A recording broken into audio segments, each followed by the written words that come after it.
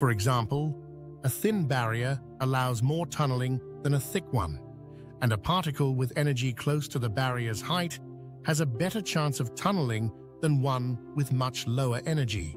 Quantum tunneling isn't just a theoretical curiosity, it plays a crucial role in nature and technology. Let's start with nature. One of the most stunning examples occurs in the sun. The sun produces energy through nuclear fusion, where hydrogen nuclei combine to form helium, releasing massive amounts of energy. For fusion to happen, the hydrogen nuclei must overcome a strong repulsive force, the Coulomb barrier, caused by their positive charges.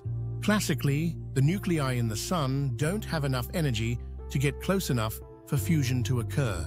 But quantum tunneling allows a small fraction of these nuclei to tunnel through the barrier, enabling fusion and powering the sun.